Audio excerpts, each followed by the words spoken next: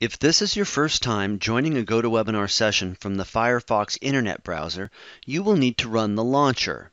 From the unique confirmation email that was sent to you after you registered, click on this GoToWebinar Join link.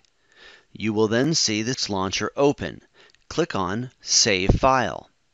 Once downloaded, click on this file to open and run the launcher. Once this launcher is running, you will be brought into the GoToWebinar session.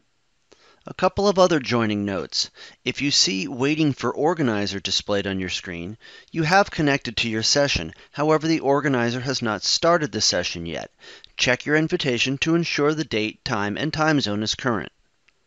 If you see your session is full, please know that organizers are able to put limits on the number of webinar attendees. Either keep trying with the possibility that someone may leave the webinar or contact the person who organized the webinar.